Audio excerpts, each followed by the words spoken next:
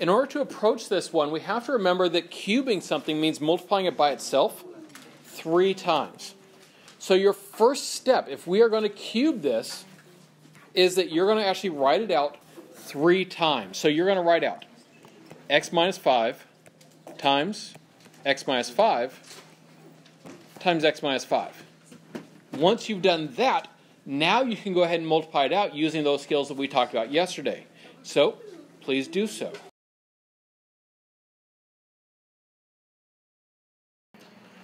So in order to multiply all 3 of these out, remember we picked 2 of them and multiplied just those 2. So like I'm going to multiply this x minus 5 times this x minus 5.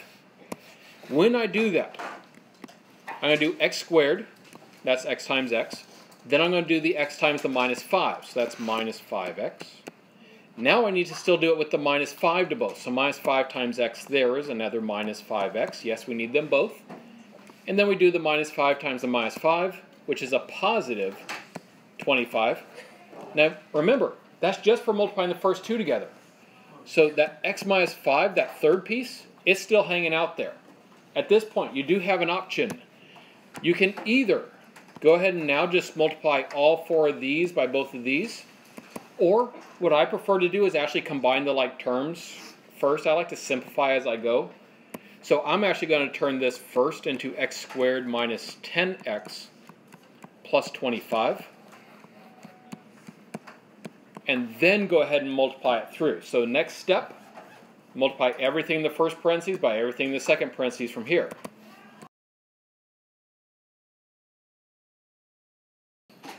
From here, I now need to multiply everything in the first parentheses by everything in the second parentheses. So I'm going to start by doing that. X squared times x, which is going to give me x cubed. And then x squared times the minus 5 gives me minus 5x squared. Pay attention to the exponents. Now, I'm going to do the negative 10 times x, negative 10x rather, times x, and the negative 10x times the negative 5. So negative 10x times x is minus 10x squared. And then the negative 10x times the negative 5 is a positive 50x. And finally, we now go to the 25, where I'm going to do 25 times x and 25 times the negative 5. So that gives me plus 25x minus 125. Now, of course, we're not done. We do need to combine the like terms here. So the x squareds, the x cubes that we start with, there's only just that one. What do I see of the other ones? X squared terms. I see a minus 5x squared here. I see a minus 10x squared here. That's the only squareds I see. So that's going to be a minus 15x squared. And then I look for the x's. I got a positive 50x here. I got a positive 25x here. That gives me a positive 75x minus 125, because that 125 doesn't combine with anything else. We're picking up on our fraction ideas a little bit today. And so this is where we're going to be spending the rest of our time, is simplifying the fractions. Now, each of these are the types of problems we've done in the past. These should be somewhat familiar, and you should be feeling okay on how to approach them. And so because of that, I'd like you to go ahead and write down and simplify each of these expressions, and then we'll look to make sure that you got everything down before we go and start extending our stuff with these here in a moment. All right, y'all, so in order to actually do these now, for that first one, you got x to the 9th over x squared. Now, hopefully you remember the rule, but if you don't, you can always revert to thinking about, if I actually write out 9 x's all multiplied out in a row, and that represents the top, and then I multiply out 2 x's for the bottom, because that's what x to the 9th and x squared means. If I cancel them, notice I'm taking 2 x's out of the top by canceling them out. That's why the rule is that you subtract the exponents. And so 9 minus 2 gives me x to the 7th. Now, if you just remember the rule, use the rule. But if you don't, you can always draw it out as a way to remind yourself. And that can also help you when we take a look at the second one. Because if you again try to use the rule on the second one, subtract the exponents, it can be a little bit awkward, right? Because there you'd be doing 5 minus 7. That's a negative 2. We don't want to give an answer of x to the negative 2. That's like weird, right? So, the negative exponent, we can actually see what that means by, again, kind of drawing it out and seeing if I have 5x's all multiplied out on the top, and then I have 7x's all multiplied out on the bottom, and then I start canceling out. Notice I can cancel 5 of the x's out of both top and bottom. And that ends up leaving me, that last one kind of missed its target, that ends up leaving me with 2 x's on the bottom. Now, if there's 2 x's left on the bottom, what's left on top? Anything divided by itself is 1. So yeah, it'd be a 1 on the top. It's tempting to think 0 because there was nothing on top. But it's more because we're dividing it by itself, so it's a 1. So notice that x to the negative 2, when you get that negative exponent, it actually tells you, oh, that thing's on the bottom. Use the same idea to finish simplifying these two. I'll give you a little bit more time to finish those out.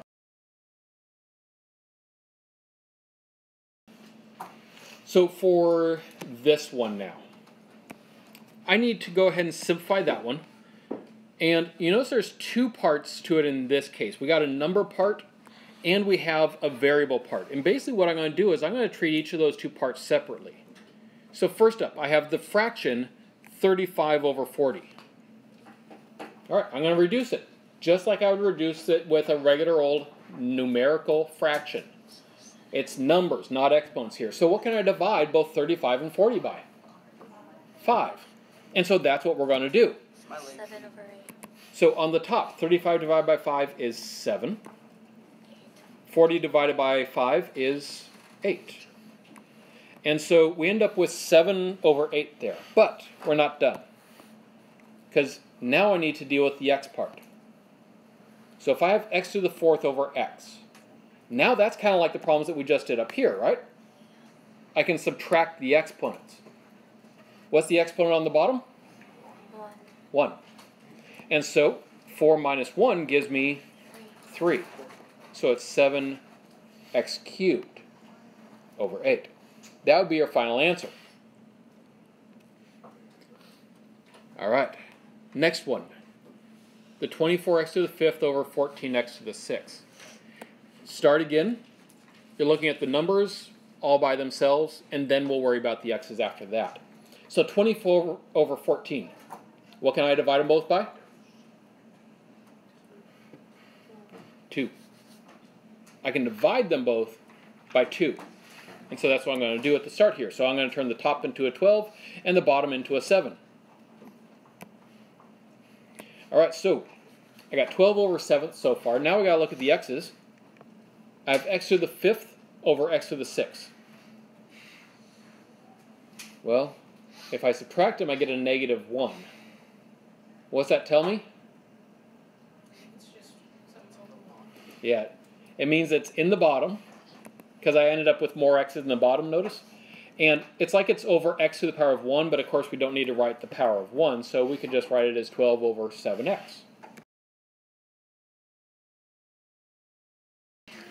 All right, so this is now kind of like those last two we did, except it's a stepped up version. There's a lot more going on in it. Now, you've seen problems kind of like this before, but this one's got a little bit more going on in it, because we've seen ones before where we look to see what can I pull out of every single number. So I'd look at the 20, the 10, the 16, the 15, and that's actually how I'm going to start this one as well. What can I pull out of all 4 of those numbers? Well, 20, 10, and 15, I can pull a 5 out of that. Can I pull a 5 out of the 16, though? No. In fact, even if I just look at the bottom 2, the 16 and the 15, nothing comes out of those. So we still start by looking for that, but there isn't one in this case. But there still is something we can pull out, and this is the new variant for today's work, because all of these do have x's in them. And so we need to see how many x's can I pull out of every single term. And so I look for the smallest number of x's, which is that. It's 1. So I'm going to pull out 1x out of every single term. This is reducing. And so it's like subtracting 1 from every exponent. So on the top, the 20 was still 20, because remember I couldn't change the numbers in this case. Wait, but x to the 4th becomes x cubed. And then it would be 10x. Then we have the 10, because it stayed at 10, and then I take 1 away from that, so that becomes x squared. Then on the bottom It's just 16. becomes 16x, because I'm taking 1 away from the exponent again, Minus and then minus the 15, just the 15, because we took the x out of that. Now, there might be someone else also, because I heard it once already, wondering, could I actually just add them together? Could I do that there, or could I add these here? No. The reason is because remember that in order for us to add terms that have x's in them, we have to have like terms, which means the same variable and the same exponent. Since these have this different exponents, we can't add them. We could have multiplied them, but we didn't need to. But you cannot add them together. So this then, that is your final answer. That's what we're looking for on this one. That's as good as we can make it. It's considered fully simplified now.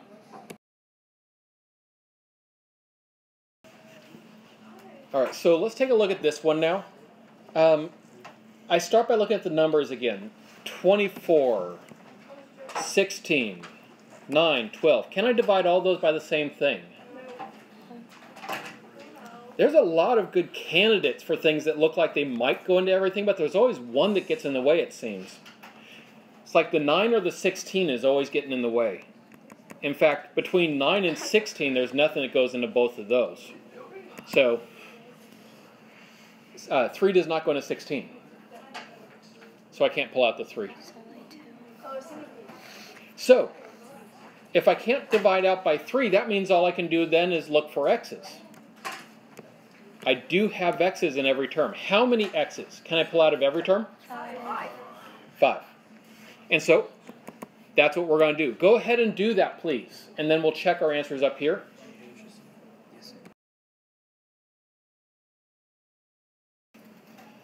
All right, so our numbers all stay the same, but I can go ahead and pull out x to the 5th. So if I take 5 x's out of these 8 x's, I'm left with 3 of them. So that becomes an x cubed. Same thing for all of them. So x to the 7th becomes x squared. The x to the 5th here, it totally goes away because we're canceling out all 5 of those x's. And then this x to the 6th, that just becomes an x. This then would be considered your fully simplified form.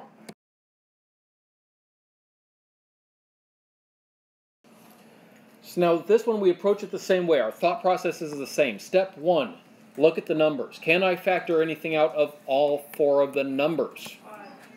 Yes, we can. So start by doing so. And so a great little habit to do with that is actually just sketch them in then. So like, I can pull out 5 out of each one. So 10 becomes a 2. I'm going to leave room to write in some x's after that. Minus 30 divided by 5, that's going to give me a 6. The 50 divided by 5 becomes a 10. Leave some room again for your x's when we put them in later. Then the 15 divided by 5, that gives me a 3. So I know those parts for my numbers. Now I look at the x's. So, looking at every single term, remember it has to be every term. How many x's can I pull out? 5. Yep. X to the 5th, because that's the smallest of our exponents that we have there. So, I pull 5 x's out of each, so that gives me x to the 5th, x squared, x cubed, and just a plain old 3. No x's in that last term. This is now fully simplified.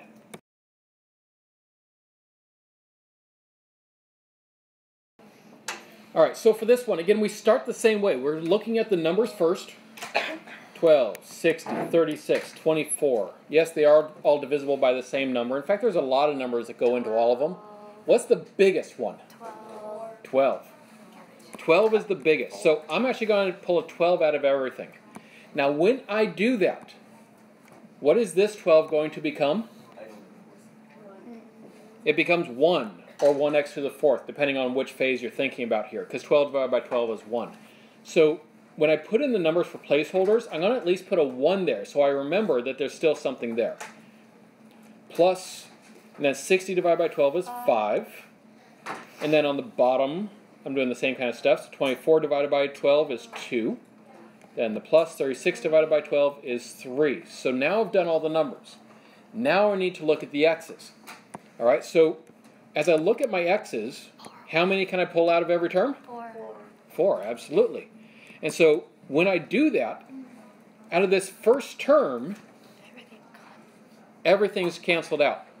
I just pulled everything out of there. Does that mean that I still need the 1 here? Yes. And that's the critical piece of this one. That's the piece that might have tripped you up as you're working through this one, is you might have thought, oh, well, that just totally goes away, and you might have just had 5x squared on the top. But no, you actually have to have 1 plus 5x squared. Because it's a 1 plus, not a 1 times, it changes it. All right, and then on the bottom, let's go ahead and finish this out. We're taking out 4x's, remember, so this is going to become x cubed and x squared on the bottom. This is your correct final answer here. So now this problem is a different variation on this process. But we actually can approach it the same kind of way. The first thing, though, I really need to do is show you what not to do here. Because some of you, you're going to look at this, and we've just been doing a lot of expanding, and you're going to think, okay, first thing I do is multiply it all out. If you did that, do not write this yet, you would end up with x squared plus 3x minus 28 all over x squared plus 14x plus 49. Looking at this, can you simplify that?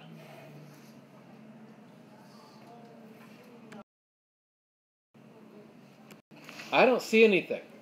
Because, for instance, you cannot just cross out the x squareds, because you'll notice there's not an x squared in every term. And there's not an x in these terms, so I can't pull any x's out. There's no common numbers that go into these. So no, there isn't a way to do that. So you do not want to expand them out. In fact, our strategy for dealing with big, ugly problems that look like these is actually to leave them in their factored form. What we want to do is we want to see what is being multiplied into both the top and the bottom that I can cancel out. And you'll notice that they both include x plus 7. That appears in both top and bottom. We can use that. Now, just for uber clarity though, the top is x minus 4 times x plus 7. The bottom being x plus 7 squared means that it is x plus 7 times itself. So there's actually x plus 7 times x plus 7 on the bottom. So if I cancel out, I can cancel out x plus 7 and one of the x plus 7s on the bottom, because you'll notice that they are being multiplied in both the top and the bottom, which leaves me just with a final answer, and yes, this is what you want to write down, x minus 4 over x plus 7. That is your final answer. We are allowed to do that because it's multiplication happening on the top. Yes, it's multiplying by something that's more than just an x or just a number, but we can still do it because we're multiplying by that whole chunk. All right, now for this one, how do we simplify it? Again, taking a look at it, there's nothing that I can take out of every single term on both the top and the bottom. So there's none of the kind of reducing we were doing at the start. But it actually can still be simplified by using some of the skills we have from earlier this year.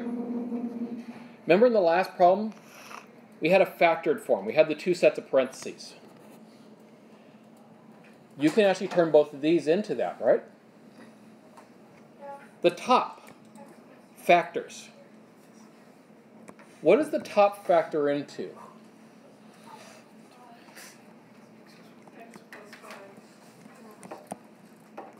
Well, remember, we're looking to see what 2 numbers add to the middle number and multiply to the last number. Looks like 5 and 5, right? And so it's just going to be x plus 5 times x plus 5. Now, I could actually make my life a little bit simpler by writing it instead as x plus 5 squared. Either way would work in this case, because this is just our work. It's not our final answer yet. On the bottom, we do the same kind of thing. We look to see what 2 numbers add to 7 and multiply at 10. 5 and 2, absolutely. And so then I write my factored form for that, x plus 5, x plus 2. Yes, you should be writing this work down on your paper to keep track of what our process is. And so now that we've factored the top and factored the bottom, we look to see do both the top and the bottom include the same factor? And yes, you'll notice that there is an x plus 5 appearing in both top and bottom, so we can cancel out a pair of x plus 5s. And by doing so, we then have a final answer of x plus 5 left over on the top and x plus 2 left over on the bottom.